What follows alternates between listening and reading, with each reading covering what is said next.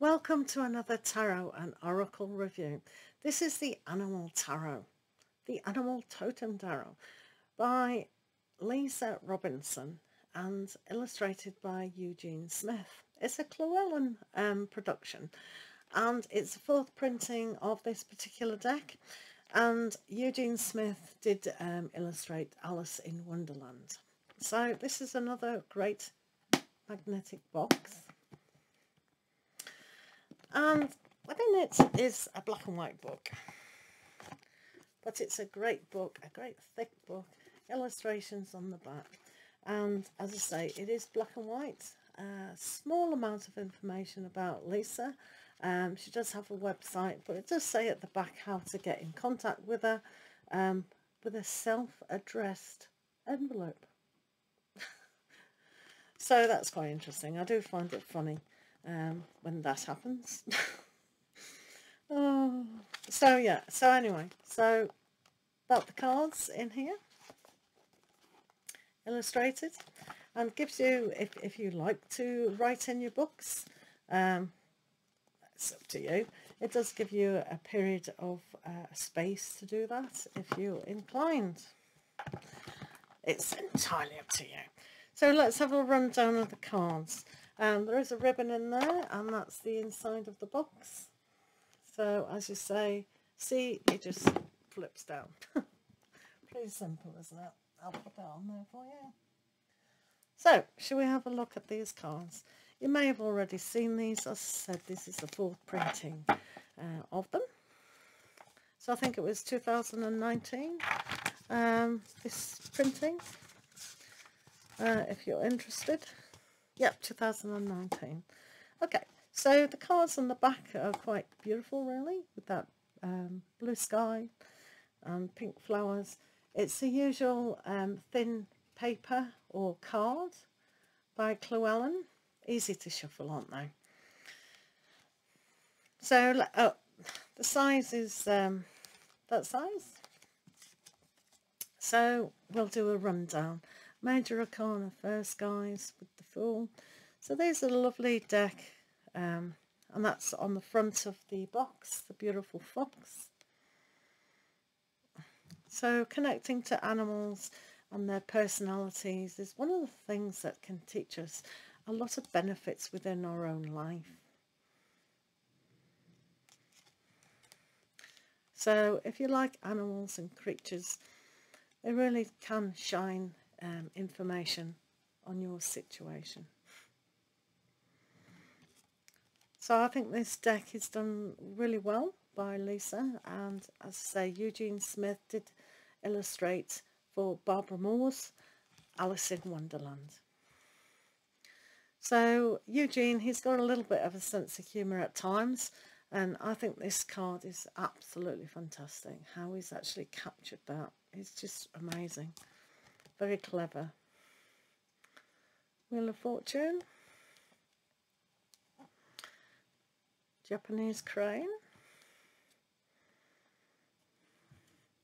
The Hanged Man.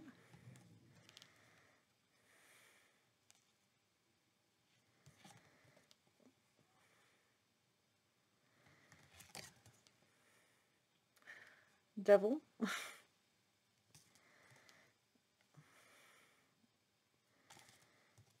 So if you are new to tarot, I think this deck can easily explain what each card means when you read the book,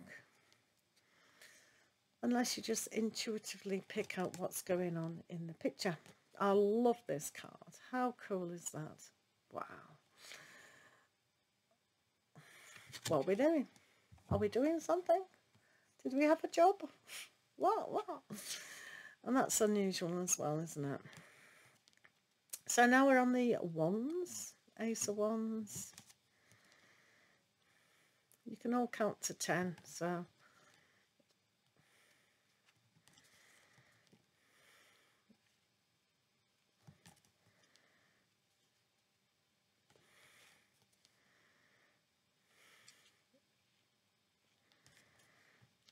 obviously they go in the theme of the Rider-Waite pack.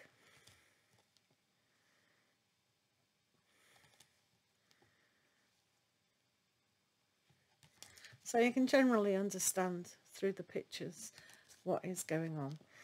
Now, the court cards, the Knight,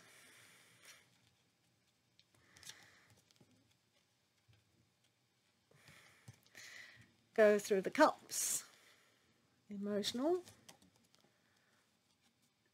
I do like that one, under the sea, puffins, golden cups.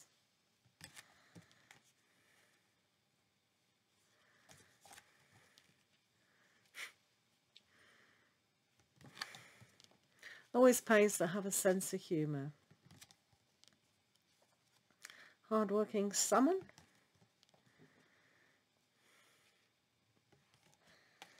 Oops. Ten of Cups. Page.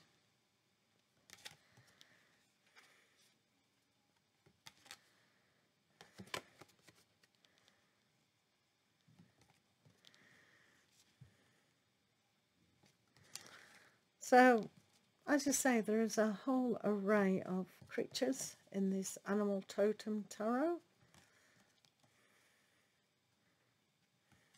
I think it's a wonderful deck, an absolute wonderful deck. So I'm really glad that I have this.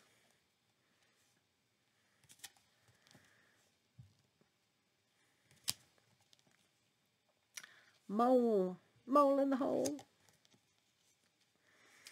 Oh,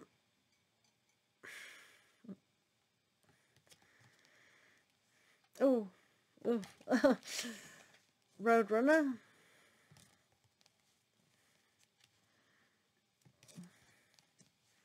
Oh, beautiful.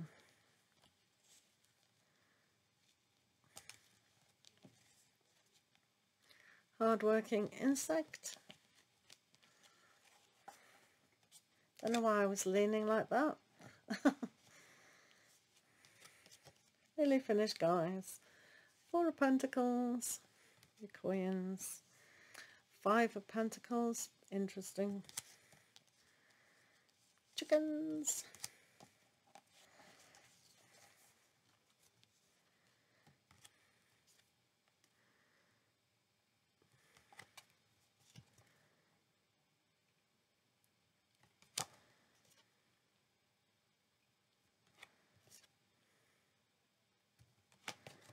Nearly finished.